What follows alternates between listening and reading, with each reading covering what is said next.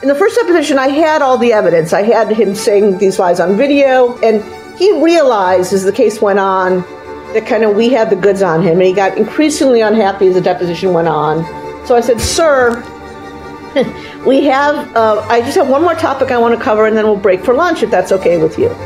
And he looked at me and he said, well, why do we have to break for lunch? Let's just go straight through. This is a waste of my time.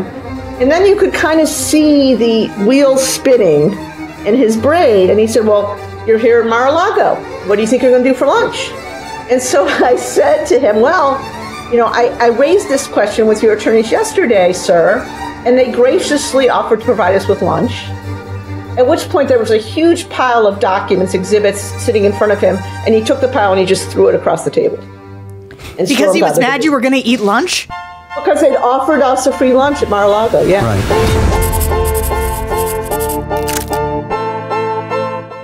Hello, everyone, and welcome to George Conway Explains It All. I'm Sarah Longwell, publisher of The Bulwark, and because I am not a lawyer, I have asked my good friend George Conway from the Society for the Rule of Law to explain the legal news to me every week. But on today's show, we are going to talk to super lawyers Roberta Kaplan and Matt Craig, who just won the $83 million verdict against Trump. 83.3. 83.3. Yeah, don't forget the .3 million. Yeah, well, you could leave it out. Well, you do a lot for $300,000. That's true. But you know what? In this verdict, it's so big that $300,000 is a rounding error. Amazing. My producer didn't even put it on the sheet. Yeah. And so she won this verdict in the E. Jean Carroll defamation case. Now, I know a lot of you are watching us on YouTube, which is great, but I want you to all take out your phone, go to whatever podcast app you use, search George Conway Explains It All, and then hit subscribe and give us a 5-star review. Yeah, by the way, this isn't George Conway Explains It All. Today's episode is going to be Robbie Explains It All, and I am going to basically just sit back, like the old guys, the Muppet guys in the balcony. Yeah, in making jokes. It's a great reference. I'm just going to be here for comic relief, and that's it's going to be ask Robbie Kaplan who's going to explain it all. That's what this show is going to be. Yeah, you guys aren't going to want to miss it. I tell you, we laugh, we cry. There are incredible anecdotes, break some news. We're going to get right to our episode with Roberta Kaplan and her colleague, Matt Craig, who are two of E. Jean Carroll's lawyers. I hope you guys enjoy this. Robbie and Matt, welcome to our podcast. Such an honor to have you. For folks who don't know, Roberta Kaplan is a renowned litigator who is probably most famous for representing Edie Windsor at the Supreme Court, a case that struck down the Defense of Marriage Act and paved the way for marriage equality. And as somebody who got one of those gay marriages, I just want to say thank you personally. And my kids, thank you. And so that's just a huge thing. What do I get? You just hold on, okay? And I'm going to talk about Matt. So Matt Craig has worked alongside Robbie representing E. Jean Carroll since 2019 and was the trial counsel in both trials. So congratulations. Thank you. Okay. Now, Robbie. So much winning. So much winning on our screen here. It's just amazing. Now, Robbie, George likes to take credit for your representation of E. Jean Carroll. Let's not overdo it. I just was like at the right place at the right time in that spot in the universe that just happened to matter that one instant. Okay, well, why don't you just tell us? So how do you know each other, and how did it come to be that you introduced Robbie and E. Jean Carroll? Well, this is actually a good story because it allows us to talk about yet another case that Robbie has against the Donald, which is a case called ACN, and I'll have her describe that. But basically, I was sitting in my office in New York. I was before I retired, and I read about this case that someone had brought involving this scam called ACN. That was something that Donald Trump and his kids were pushing on The Apprentice. And I read the complaint and I said, wow, this is a really well done document. And then I saw it was done by Robbie, and I knew who Robbie was by reputation. And I direct messaged her, I think, on Twitter and said, this is you're doing an amazing job here. This is a great document. And then we had lunch, and then we became friends. Huh. And lived happily ever after. That's the end of the podcast. Yeah, we're done. Robbie, I mean, obviously, maybe other side of the aisle politically from George, were you equally impressed with his litigating ability? Oh, stop. I was so much more impressed with his litigating ability, Sarah, than he was with mine. I don't even know where to begin. That is not true. That is not true. I worshipped you from the very beginning when we had that first sushi lunch. And so, but I don't think we were ever in cases together. No. I was trying to remember. We didn't have that many cases with Wachtell at Paul Weiss. No, that's true. I mean, I've had some, but no, I have some with Brad Karp and some other people, you know. And so you're at a party and you meet E. Jean Carroll and you're at Molly John Fasthouse. Yeah, what happened was, we'll tell that story next. Yeah, so we became friends, and you know, Robbie is doing the Lord's work in many ways. And one day, this story comes out in New York Magazine. It was like a Thursday afternoon or something, and in June of 2019, and I read this story, and I'm thinking to myself, wow. You know, there's a real pattern here of what this guy has done. And I really focused on the whole pattern, and I tweeted some stuff out about the pattern of his behavior. And then I thought about the fact that the Trump campaign had brought out Juanita Broaddrick and trotted her out after the Access Hollywood tape and said, you know, Bill Clinton raped this woman. And she told her story again. And I realized as I was studying through this, in the next week, I realized Jean's case was much stronger because she actually had contemporaneous witnesses who she told immediately after the fact. And there were a bunch of other reasons. So I wrote a piece, an op-ed in the Washington Post in June of 2019 saying, hey, Republicans, don't be hypocrites. If you think that Juanita Broaddrick was brave, well, then you should be standing up for E. Jean Carroll, which of course they did not. And then it just so happened that a few weeks later, and I think it was June 15, I think it was 2019, and I go to this party at Molly Jong Fast's apartment in Manhattan, and it had to be a little later than that, George, because the statements were made June 21. No, July. I meant July, right? It was July 15th. I'm sorry. Yeah, that's right. It was June was when the statements came out, and it was July 15, and I think July 16 was when I put up something like that was the email I sent to you guys. And I see there's E. Jean Carroll, and I say, ma'am, glad to meet you. She's an elegant, tall woman. I thought, you know, I had no idea she was pushing 80. It was crazy, but she's, you know, and she was very nice, and you could see there was a lot. She was you could see the weight on her shoulders. I mean, she's a very, very exuberant woman, and she was very friendly and you know, that's Jean Carroll, but you could just feel the weight on her shoulders. And she told me, you know, she knew who I was. She thanked me for the piece, I think, that I'd written in the Post. I think that she did that. And I said, you know, I praised her for her courage. And he said, you know, some people are saying I should sue. What do you think? In essence, I don't remember the exact conversation. And I thought for about a millisecond. I mean, literally within 2 seconds, I said, you have a claim. Because, you know, my thinking was, this happened. I'm sure he's lying. I'm sure she's telling the truth. And he's lying publicly about her, calling her a whack job and a liar. That's defamation, period. Yeah, although, Robbie, did you think it was a case? Like, so George introduces E. Jean Carroll to you, and when you heard... Well, let me finish the story. Okay, sorry. This is a 2-minute conversation. And I explained to Robbie, I mean, not Robbie, to E. Jean, like, okay, this would be a civil case for defamation. A criminal case for sexual assault, the statute would have run, although, you know, the criminal statute would have run. And then I thought, oh, I know who can represent her. And I don't think I told E. Jean at that time who I was thinking of, but I said, I have an idea. And give me your email address, and I'll get back to you. And the next morning, I think I emailed or called Robbie and asked her if she'd be interested in talking to E. Jean Carroll. And then I sent this email, which was, I think, 8:47 a.m. on the 16th of July, 2019. And that's, you know, and then I went on. Do you remember the date and time, Robbie? Was it that important to you that you've got it cemented? No. I found the email. Oh, okay. Oh, yeah. You went back and looked at it. But tell me, the question I was asking is, did it feel to you when you looked at it like, yes, this is a case, no doubt about it? Or because I think for a lot of people, it seemed like it had been such a long time ago that there was no way that this was something that could come back and really be meaningful. I think people are shocked at how this has gone.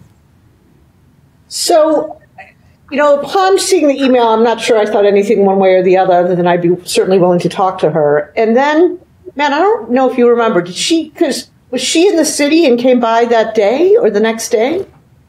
I remember a time around that time when she came into the office. I remember seeing her there and being intrigued. I actually wasn't sort of involved at that in those first couple days, but but I think it was soon after that she showed up in our Empire State Building offices. Yeah, so she came to our office and we just started to talk.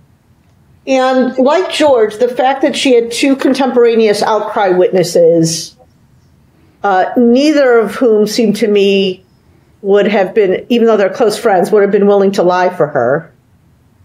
And kind of how charming she was, how there was no pre-existing or continuing relationship with Trump. In other words, she wouldn't have been interested in Donald Trump, really.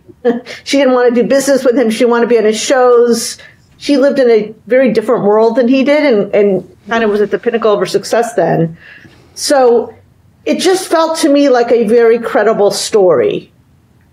And when you thought about what he was saying, which is it didn't happen at all, you had to think back that either E. Jean and her two friends in 1996 came up with a lie to be able to tell about Donald Trump later when he got elected to be president. I mean, that's just insane because no one would have thought that.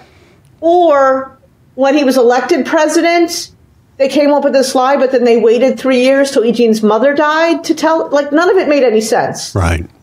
So I thought it was a pretty strong case from the very beginning. We certainly knew, as we later learned, that there were going to be major complications with the fact that he made the statements while president. I mean, we weren't completely dumb about that. We knew that was going to be a problem.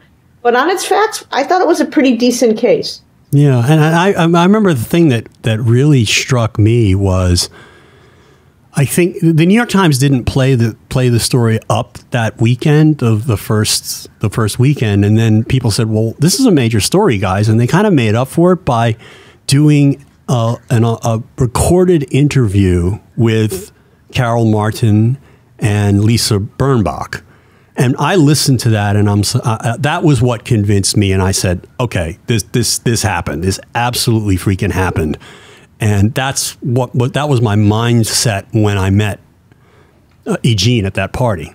That's what sold me. Absolutely. I should also say that the story itself, Sarah, is just so bizarre. Like, who would make up a story like that? Like, you're coming out of Bergdorf's. You run into him. She remembers very significant details, which ended up matching what the two witnesses we had who worked at Bergdorf at the time said about the layout of the store, about how they walked around, about how it was pretty empty in the evening. The one night of the week it was open in the evenings, then was Thursday. It was just like, if you're going to make up a story that Trump raped you, it wouldn't be so weird. And B, you wouldn't make the concessions E. Jean made. Like, she testified on the stand that while I hate to get gruesome about this, but while she absolutely remembered the pain and the feeling of him invading her, I'm really very prude, so I hate to talk about the details. But with her fingers, she wasn't, she felt his penis. She didn't think it was that long, and she managed to push him off.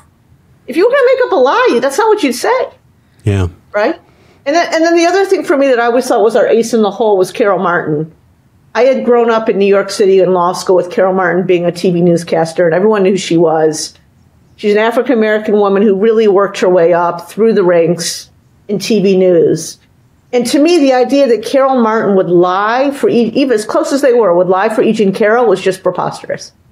Yeah, I mean, this is sort of the problem Trump has all around is he lies about everything, and he tells whoppers that he doesn't necessarily need to tell. I mean, the whoppers here was, I never met her. And and the New York Magazine article that came out that revealed this story had a photograph of them together.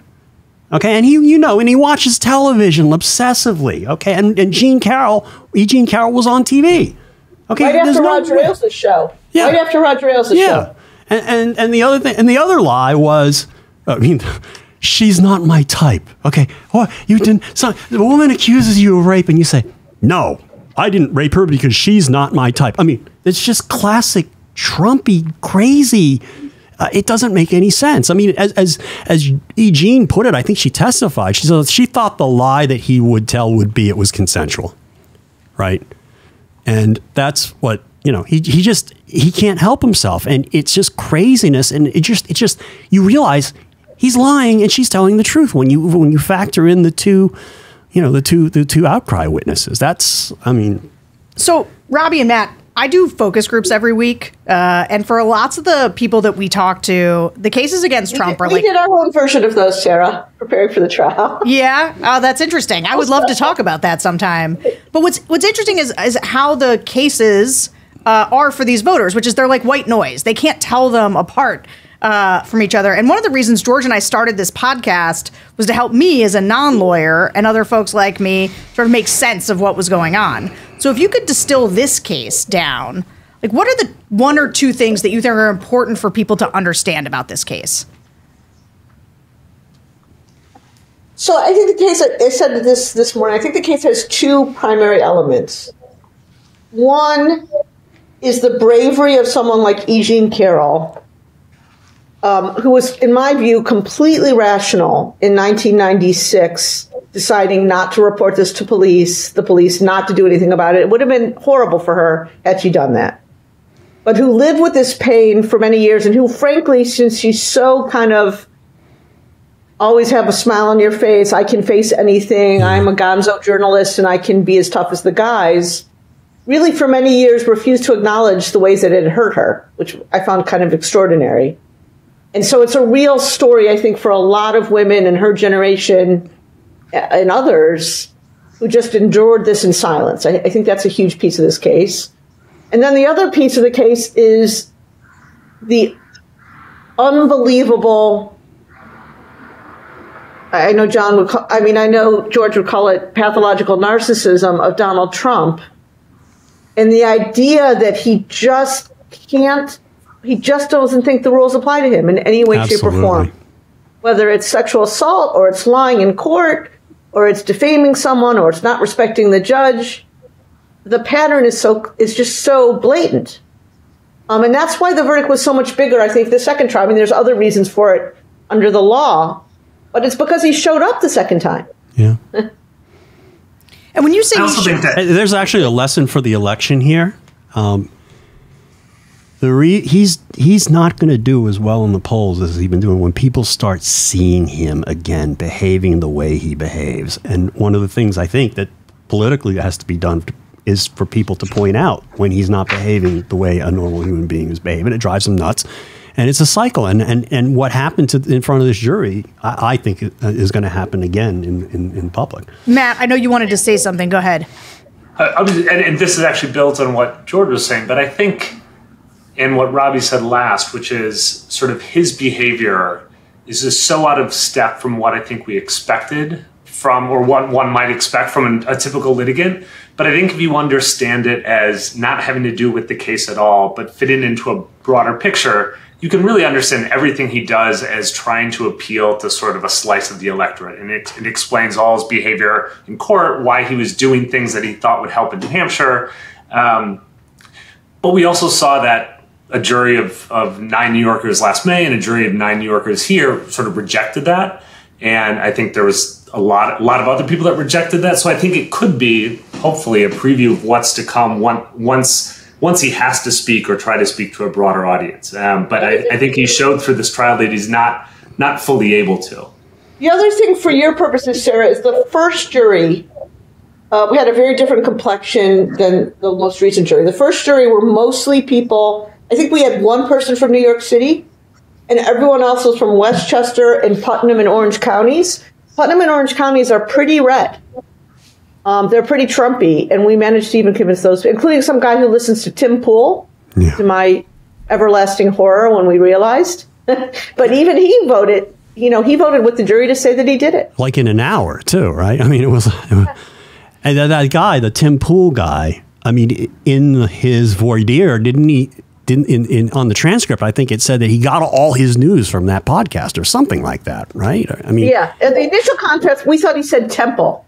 So I'm so stupid. I thought he might have been an Orthodox Jew. And I was like, no big deal. He said Tim Pool and you heard temple? Well, and the court reporter did too. It's on the transcript. It's on the transcript. It was incorrect, but then some journalist picked up on it, right? And said, oh, I know what that is. And that's how people sort of found out about it. Judge Kaplan does this very fast, Sarah. So it's like boom, boom, boom. You can barely hear what the people are saying. That is a great little note. But when you guys are talking about Trump's behavior in the trial, actually, I think a lot of people listening don't know, what was Trump doing that you think the jury was reacting so strongly to? Where do we begin? Matt, you start and I'll finish. I mean, we can make this a second episode. Yeah, I was going to say we can go on and on. I mean, a couple things. One, from the get-go, including in opening statements, he was sort of audibly reacting to things that our side would say. That continued to when E. Jean was on the stand, and it felt. Wait, let me get before that. When we were doing jury selection, one of the questions was, do you believe that the 2020 election was stolen? And he raised his hand. Well, whose opinion matters after all? It's like a jury. It's something like someone, like someone. I mean, Trump raised his hand when. Yes. Yes, the jury. Of course he would. Yeah. He absolutely would do that. I don't think that's for effect. I just think he can't help himself. I think Judge Kaplan, when he said, and you can tell the story about. I don't think the guy can help himself. Okay, so that's great. Keep going. Keep going. Tell me more. Sorry for interrupting. So that sort of the reactions he had continued during openings into E. Jean's testimony. I mean, that's when it started. I think we started to say things to the court because we would have his statements on the screen and he would repeat them out loud so the jury could hear. He called her a whack job. He called her a con artist, sort of in front of the jury. And it seemed, it's a bit, I think, of not being able to help it. But he also, I think, is trying to slip in a backdoor defense of like, it's actually true. I didn't do it. I'm still sort of speaking my truth, which was sort of out of bounds for this second trial.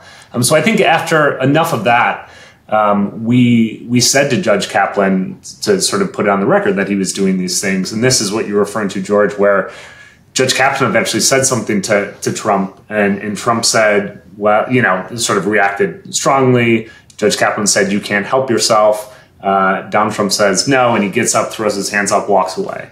And that's day 2 of trial. So it picked up quite quickly. And then combined with, it was like a 2-man show between him and Haba. Like, so Haba was saying things in this courtroom, Sarah, that only George and I can get this because we're the same age and we both came from big firms. The idea that any lawyer sitting in front of Judge Kaplan would say the kinds of things that she said, like every time she said it, I think my blood pressure went up. Like, give me an example of what she would say. So the very first taste, she said to him, I really don't appreciate the way you're talking to me. To the judge? To the judge, but not even in that nice a tone of voice. She was kind of yelling at him. And I literally thought I was going to have a heart attack. Not that I said it, but the stress of never knowing what she was going to say and how Judge Kaplan was going to react. He's not known as being like the sweetest judge out there. It was unbelievable. What other kinds of things did she say, man? I can't even remember. It's like when you're a kid, right? And I never had siblings, but I'll bet you it's like when your sibling acts out, you're terrified for them because of what your parents are going to do. Yeah. Right? Even though you are the angel and you're just sitting there and it's like, oh my God, you get sick. and I've had that feeling in court. Not like this, I'm sure. And I think what she did, I mean, I think a lot of the media picked up on some of the ineffectiveness in introducing evidence and asking questions. And that, at some point during trial didn't become quite as surprising. But what remains surprising is when there'd be a ruling from Judge Kaplan, and he said this multiple times, that she treated it like the opening of a conversation and tried to push back after he had ruled, asked a question that he had just said she couldn't ask, but with a slightly different way. I've seen lawyers do that. They will do that, particularly criminal defense lawyers. They will do that because sometimes you got to keep pushing a judge, but you have to be respectful when you're doing it. Yeah. And when you're pushing back on a judge, you have to do it respectfully. And her disrespect for Judge Kaplan, I read large chunks of this transcript, was palpable. When the court would say you need to do this correctly, whatever that was, she'd say, "Okay, sure, Judge," or "Sure," like she's talking to some. I thought you would say that. Yeah. And what you say is, "Yes, Your Honor. Thank you, Your Honor," is what you say. And then you follow the instruction of the judge, right? I mean, that's what I was always trained. I think you said. So I did another case in front of Judge Kaplan, where I was arguing, and I basically was saying to him, look, if you rule the way the other side wants, you should just admit that there won't be any pleading standard under this body of law. And he looked at me, he looked down at me, and I said, I was like, I withdraw that, Your Honor. I never should have said it. All I said is admit there's no pleading standard. She said 3 dozen times a day things so much more disrespectful than that, in such a more disrespectful tone of voice. It was nuts. And when Trump was there, it was worse because he was clearly ordering her around and egging her on. Well, this was my question: is if Trump in the courtroom was playing for New Hampshire voters, who was she playing for? Was she doing this because she thought that's what kind of representation Trump wanted? I think so. What do you think, Matt? Yeah, it's got to be. Yeah. And as Robbie said, the tone changed depending on whether or not she was in the room. Or Trump was in the room. Also, many of the objections she made came from Trump notes that Trump passed her or taps on the shoulder that Trump gave her. It wasn't driven by sort of a deep legal strategy. I think it was driven by the one man. Let me bring it back to the first trial, because the first trial, he actually had a competent, extremely experienced, well-known criminal defense lawyer, and he's a bit of a flashy guy, and he may not be my type or your type, but he was pretty good at what he did. And by the end of the trial, it seemed like, just from looking at the transcript, that he was kind of throwing up his hands when the judge would call him out for something his client had done, and his client wasn't even in the jurisdiction. I mean, could you tell us about a little of that dynamic? So it was to a much lesser extent because he wasn't there, but Trump was live tweeting during the first trial in ways that were obviously in violation of stuff that the judge had said was off limits. And it happened, 3 or 4 times, Matt, at least? And every time it would happen, it shows how the world has changed because he just did it throughout this trial. But every time it would happen, we'd raise it with the judge. The judge would call Takapina in, and Takapina would kind of agree that it was inappropriate and just say, look, Judge, I'm doing my best. And I actually think Judge Kaplan was sympathetic to him. Yeah, he knew that Takapina had a client that was out of control. Anyway. I mean, even here, remember when Judge, what did she say? Judge Kaplan, so in the second trial, there was a discussion about what Trump could say on the stand right before he took the stand. And Judge Kaplan asked Alina, okay, what are you going to say and what are his answers going to be? And she kind of said, as I recall, something like, I can't really tell, I can't predict. She said, I don't have a crystal ball. So I can't really tell you what his answers are going to be, Judge. Well, that's actually very honest of her because, you never know what's going to come out of that man's brain and then therefore out of his mouth. I mean, but then if he was the one egging, I mean, it seems like, once again, we're firing people via tweet knockoffs. But so, he kind of, it seems like he is parting ways with her, that she will no longer be his counsel. So, how can he be mad at her if she kind of did what he wanted in terms of that performance? Because it's all about money, my friend. Well, for him, it's all about the money. And it's never his fault. Nothing is ever his fault, well, right? Let me ask you about the ask money. Anybody who worked for him in the Trump administration, right? It's I have never the noticed boss's this pattern fault. with him. It has not escaped me. So, because this podcast is about me asking lawyers to explain things, practically speaking, how does a jury decide damages in a case like this? And it's as I'm listening to you guys, I'm thinking, did he cost himself $83 million by just being such a jerk? How much of it actually had to do with her case and how much of it had to do with the fact that they just decided, and this goes to your political point, man, I really hate this jerk. And I want to make him pay. 65 million of the 83 was he's being a jerk. Huh.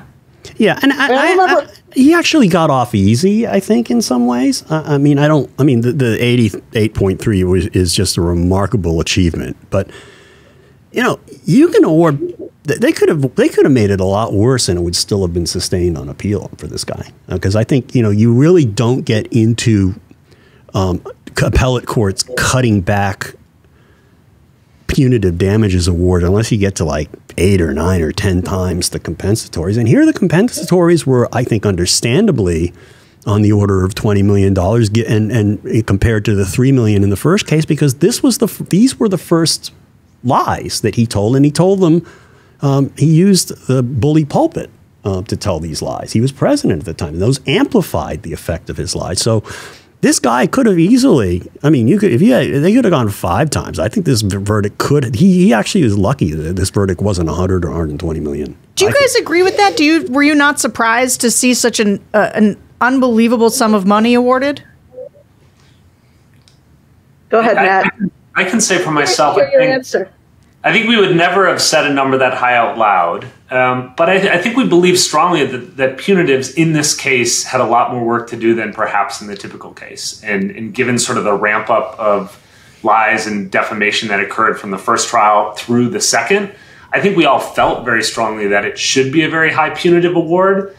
It's just tough to know exactly what a jury is going to do. And we didn't put a number on it for the jury. We had given them sort of targets or ranges for the 2 components of the compensatory damages, but didn't say anything about punitives. And in the first case, the punitives that the jury awarded were much smaller than compensatory. And so it was tough to expect anything. I think we were very happy with the result. Yeah, we should be very happy and should be very proud. It's amazing. But let me say, I think my friend Shanlin Wu, who is a commentator, a former Justice Department lawyer and a legal commentator for CNN. I think he wrote something for, I think it was the Daily Beast, and he made the point, like, Trump is lucky this case didn't get to the jury on a Monday or a Tuesday, because his theory was they could have gone higher, and they probably just sort of settled on 65 because they didn't want to come back on Monday. So that's pure speculation, but it's just. There is no, but the point really is there's no way that this verdict gets overturned as excessive. It's just never going to happen. And I don't know there's no reversible error anywhere I can think of. And, he can go interview 100 lawyers if he can find one will work for him. And I think these verdicts are bulletproof. Can you explain to me, because we get we put out a thing saying, ask George and send us your questions. This is Ask Robbie. And everybody sent in this question for you guys, which is he going to have to pay these damages? Oh, great question. The short answer is yes. The more interesting question is, what's going to happen in the near term? So within the next 45 to 60 days, if he wants us to not be able to collect while he's appealing, which is standard in a civil case like this, he either has to post a bond, which would require him to put 20% down, or he has to do what he did last time, which is the first time I've ever seen anyone do this, which is put the entire amount on deposit with the court. Which means that Eugene is guaranteed to get that money.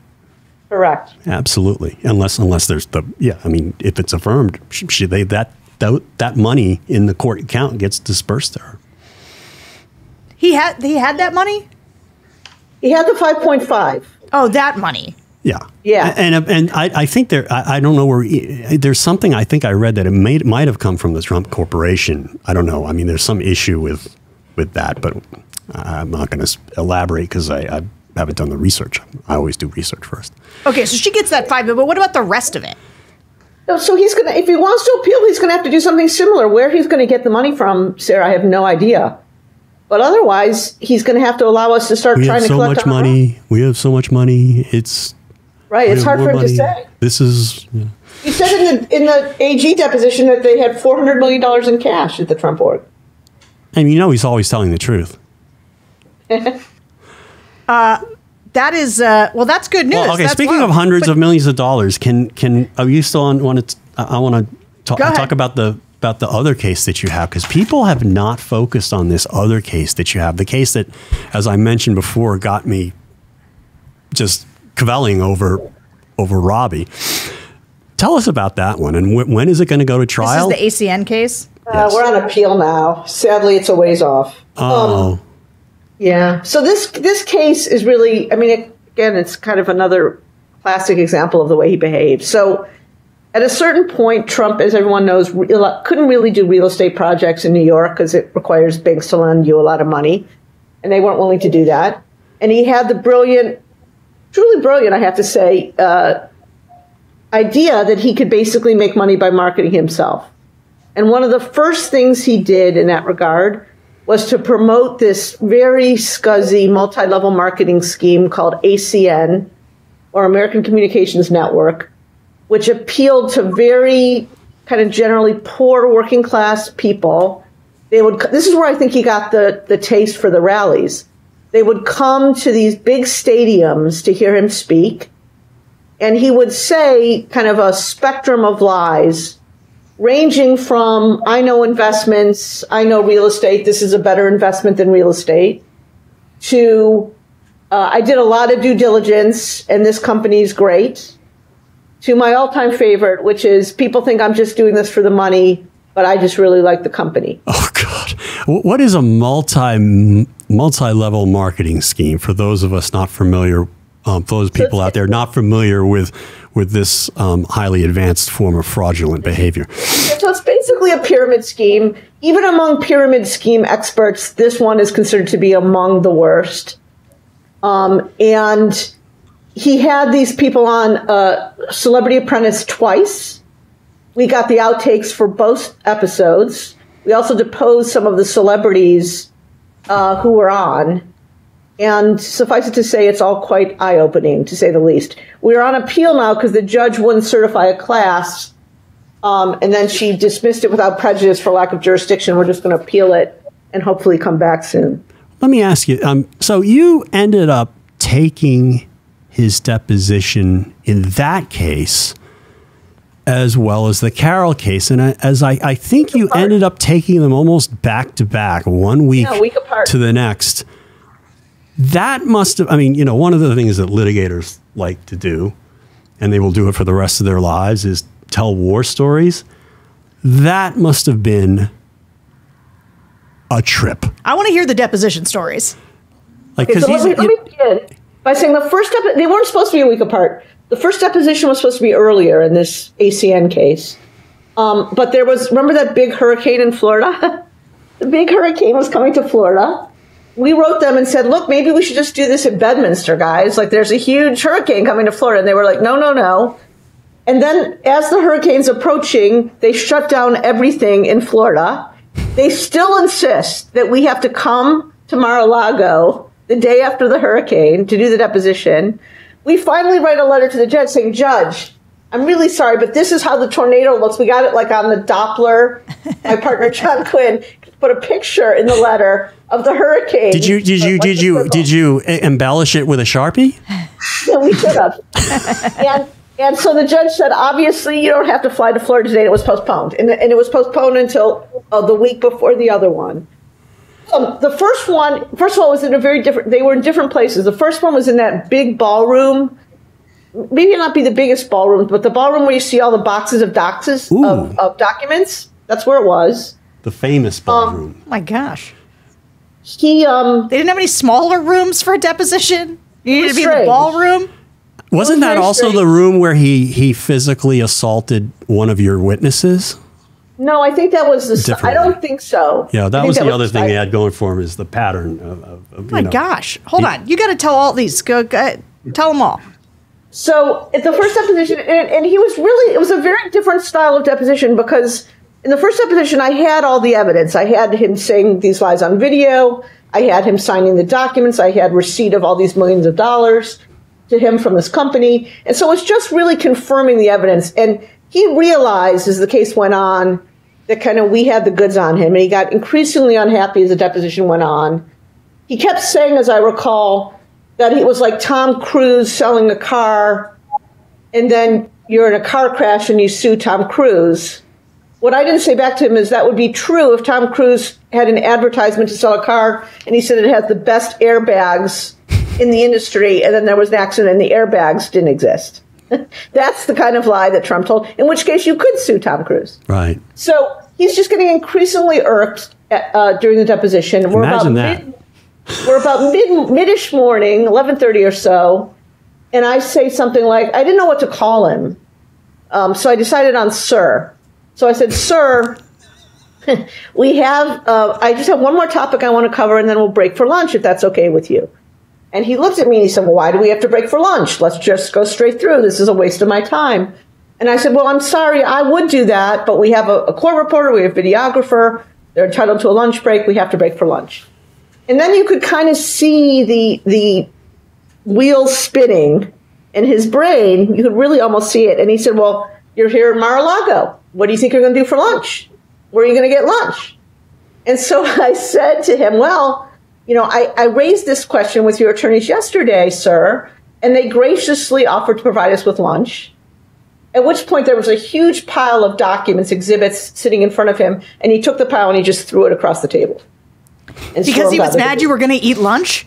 Because they'd offered us a free lunch at Mar-a-Lago, yeah. Right. And this is something, Sarah, I mean, I don't know if you've ever had a deposition taken or attended one.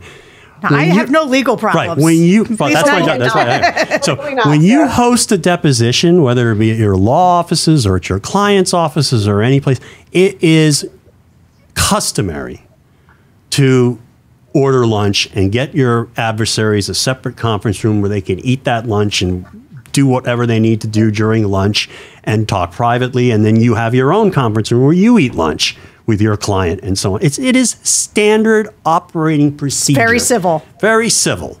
And he flipped out that his lawyers had done. He yelled at Alina for that. He was so mad at Alina. Yeah.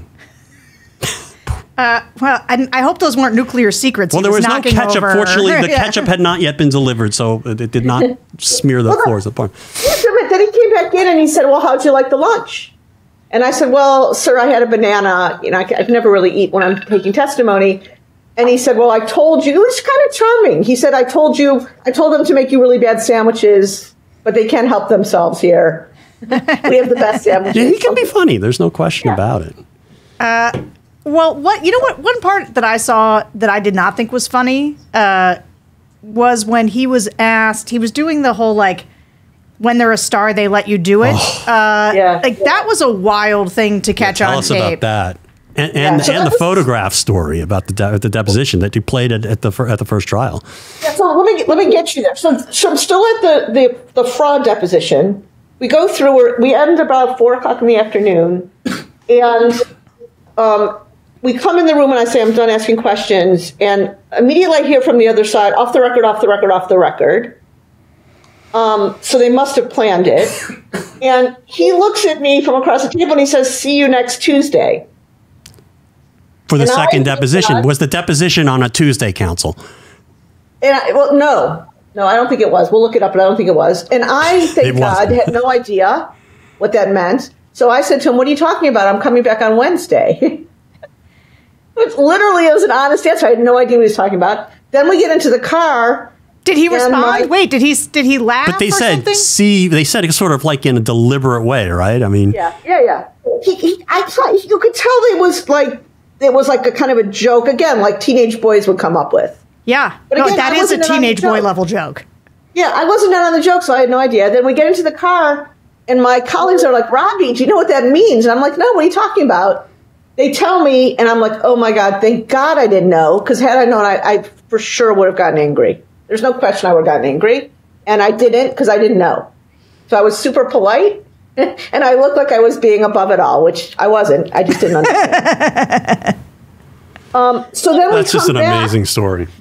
We come back the next Wednesday for the deposition in Carroll. And that was very different. On that deposition, I really just wanted him to talk. I mean, I just knew that he was going to say crazy things. And the only thing I needed to accomplish was I wanted him to confirm that his theory of the case was never met her, never happened. Right? I wanted to make sure that that's what I was defending against, or that's what I was prosecuting my case against at trial. And we're pretty early in the morning. And Matt, you should say what you remember. And he starts to talk about, I'm kind of getting him to confirm this defamatory statements he made. And he said, oh yeah, they showed me a photo where we were together. And I wasn't really trying to be a trickster at all. I said, well, I think I have a copy of that photo. Let me show you. We pull it out and I said, is this the photo? And he starts to look at it and he literally points at E. Jean and says, that's Marla. I don't even know who the woman, let's say, I don't know who. It's Marla. You're saying Marla's in this photo? That's Marla, yeah. That's my wife. Which woman are you pointing to? No. Here. Carroll. Oh, the person you just pointed to was E. Jean Carroll. And I was so shocked. I said, what did you just say? And he said, that's Marla. And I was like, sir, that's E. Jean Carroll. You just pointed at E. Jean Carroll. Then Haba, it took her a little bit, but she realized that that was a big problem, pointed out to him that it was E. Jean Carroll, and he said, oh, yeah. And then here's the classic Trump. Then he says, oh, yeah, the photo was blurry, which I used in both my jury closings because that photo was not blurry at all. And then remember, his statements to the public were, she's not my type. Yeah, right. And he's identifying this gorgeous woman in the photograph who happens to be E. Jean Carroll as his wife. Later in the deposition, I said to him, I take it all your wives are your type. And he said, oh, yeah. She's smart. But that was I think the hardest moment I've ever had in a deposition, just to sort of keep it cool laugh and not react. But you sort of know what just happened. You can't sort of show what and you know. You can't believe it just happened, and you're just like, you have to do the poker face thing. Right. Yeah. No, we had lunch right after. That day they provided lunch. There were no complaints. And we were so happy at that lunch. Remember, Matt? Yeah. You must have been. But that was actually, there was two moments during the deposition where we really had to, I think, play it cool. The first was the misidentification. But the second was when, in the afternoon, when we played the Access Hollywood tape. In his sort of response to the Access Hollywood tape is, fortunately or unfortunately, that's the way it is. And when you're a star, they let you do it. You can do anything. Grab them by the you could do anything. That's what you said, correct? Well, historically, that's true with stars. It's true with stars that they can grab women by the Well, if you look over the last million years, I guess that's been largely true. Not always, but largely true. Unfortunately or fortunately. And you consider yourself to be a star?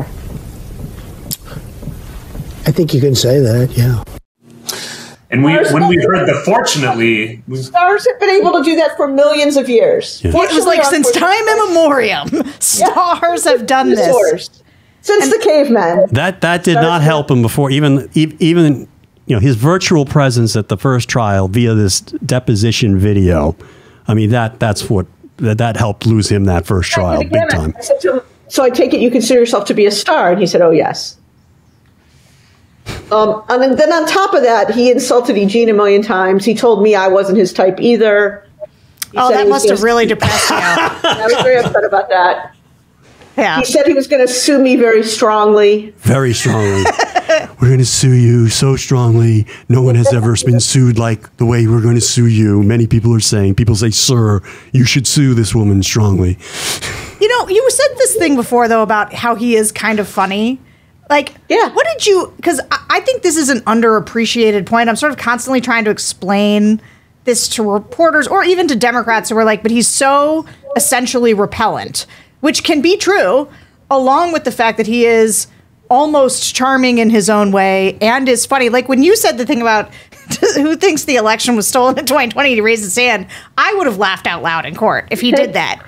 And it's like, but the thing about him is he's funny sometimes without really knowing that he's being funny. Well, that's sort of my question is because how self-aware is he about how he's being, or is it like he's funny in the way that he is a 78-year-old man who acts like a 15-year-old boy and so that is just funny? Or is he very cognizant of how he's engaging with people and has sort of a lizard brain understanding of how to play to people? I think it's both, honestly. I think it's both. I do think that in certain ways he has more control over himself than he's sometimes given credit for. And I think it's telling that from June 2019 until October 2022, he didn't say a single thing publicly about Eugene while the case was going on. He then, right before his deposition, after he had moved unsuccessfully for a stay and it was denied, he reacted and lashed out on True Social and then was quiet again until the trial. And then since then, I think it's been in his interest just to sort of ignore any sort of concept of preserving whatever he wanted to preserve for the court case and just go off. And so I think the fact that he stayed quiet for 2.5 years, I think shows that he's able to. Well, at some point, he decided it wasn't worth it. I'm going to dissent a little from that view. I You actually sat in the room with him all that time, so that's worth a lot. But he can't help himself. He's like a fire hose, okay? And it just sort of goes in one direction and it goes off in another direction. And he's very, very impulsive. And once you get on his radar screen enough or at a certain moment, it just comes out. He's got a fire, he just sort of launches in a direction. And I think, when these cases reach critical moments, at certain points he obsesses about them, and then he goes wild. And usually, sometimes it's at 2 a.m. But that's I think that's I think that's part of what we saw here. I don't think it's I don't think it's calculated, and I don't think he's showing restraint. He's got so many things that he's outraged about that he does from time to time move on, and that's what I think we're seeing now as much as. Obviously the $88.3 million has had an impact, but I think he's got other problems. He's got 91 problems, as I like to say. And jail is one. At one point in the first deposition, my partner John Quinn, not the famous John Quinn, I call him the good John Quinn, coughed. Only New York lawyers will and Los Angeles lawyers will get that this one. Is over my head. Yeah, no, Sorry. this is a legal industry joke, but yeah. Coughed during the deposition, and Trump was like, "Are you okay? Are you okay? Are you vaccinated?" and I was remember trying to think, like, is he pro-vaccination? What's he going to want? And John's like, "Yes, I'm vaccinated." And I said, "Yes, we're all vaccinated, sir." And then he was very proud. We had a whole little conversation about how proud he was. He kind of took credit for the vaccines. Operation Warp Speed. It's like the one good thing he did in his administration, and it's the one thing Ron DeSantis spent the whole time. Yeah, no, it's crazy. It's crazy. I would give him credit for that too. Yeah. I give him credit for that, and I give him credit for getting us out of, basically trying to get us out of Afghanistan. But anyway.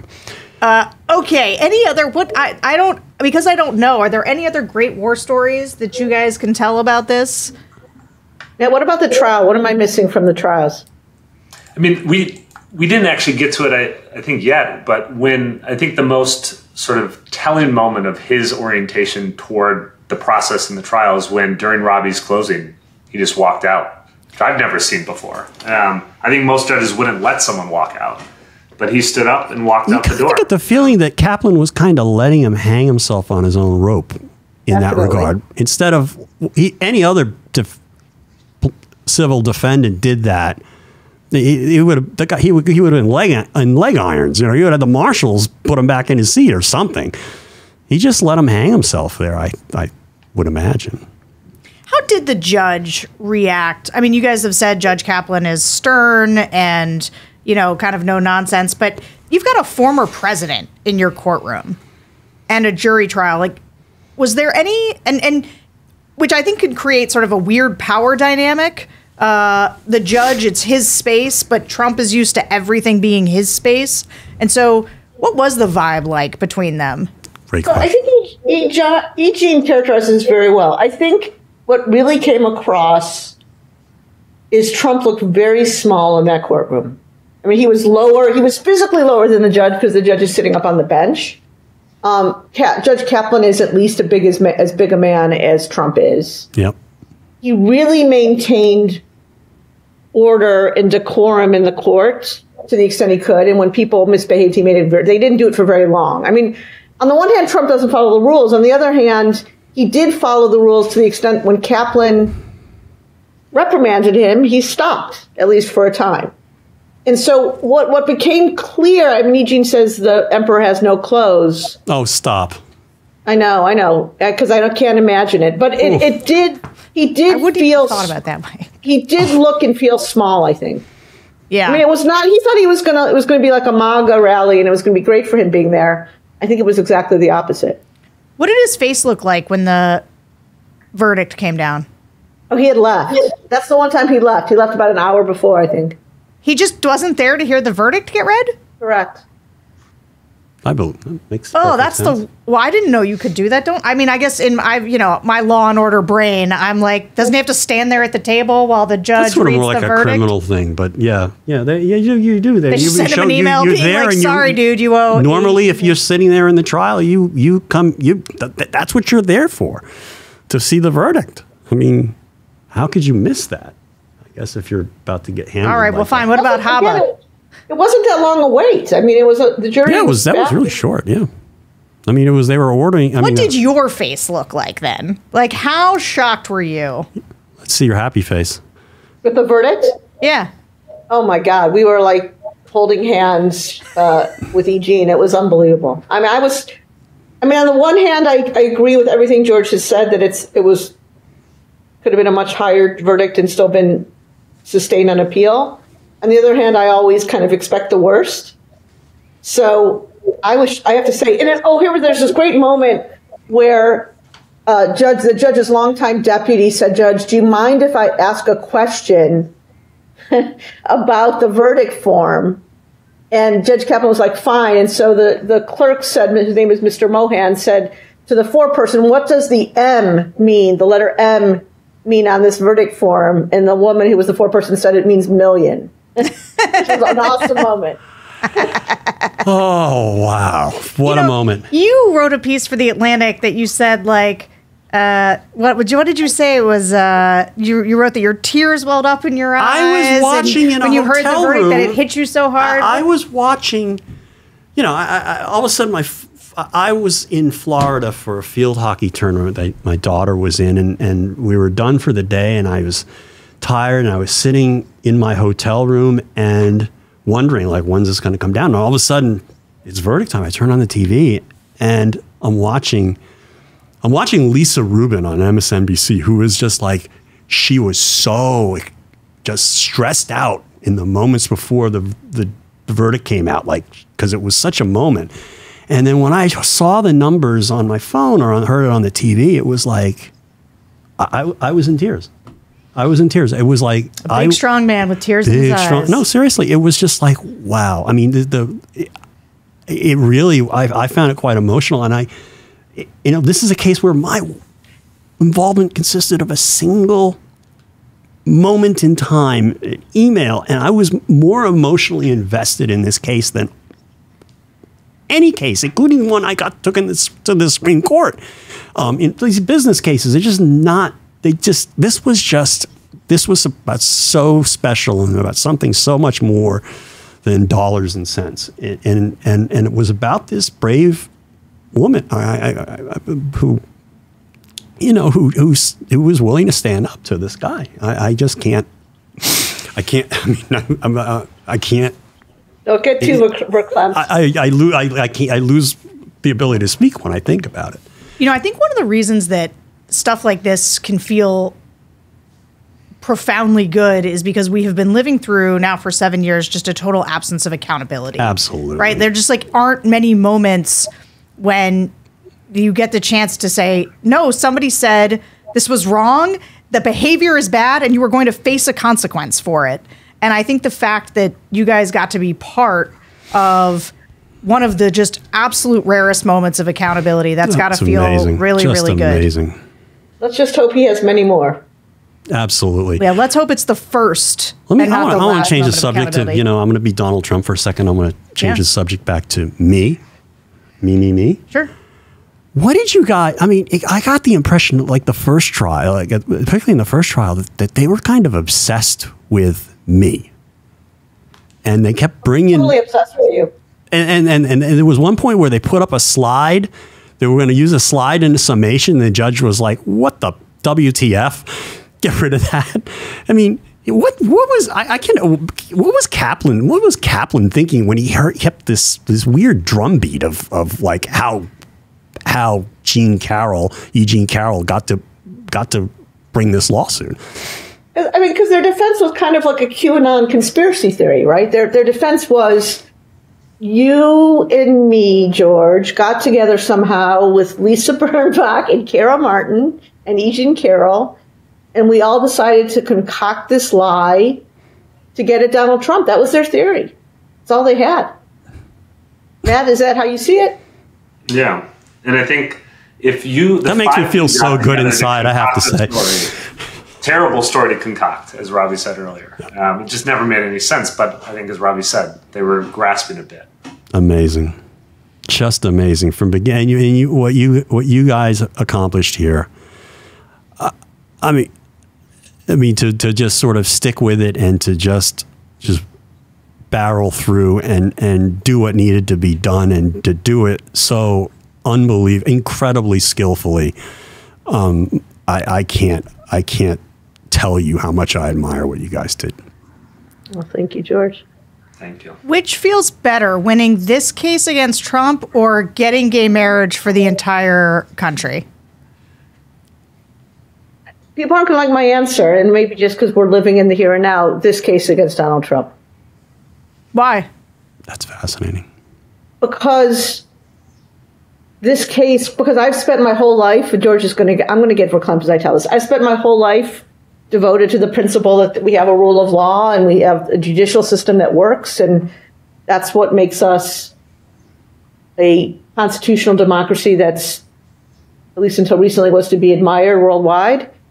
And it was starting, it is in times looking like that may not be true. And this case validated that, at least as of now, we still have all that. Thank you. Now I'm going to get weepy again. I don't know. We might have to stop before everyone's crying. I know. Thank you. Thank you so much. This has been really amazing. An incredible conversation. Incredible what you guys did. Just to be clear, Edie Windsor was very important. I don't want to offend anyone. It was super important. I'm married. It's important to my family, too. But you can't, as I think I said somewhere else, you can't have equal rights for gay people or for women if you don't have a rule of law. That's we can argue about all sorts of things, right? You can argue about tax cuts and this and that and everything that we have these processes in place to decide, whether in Congress or the courts. And this one thing is everybody has an interest in this in a way that too few people, I think, understand.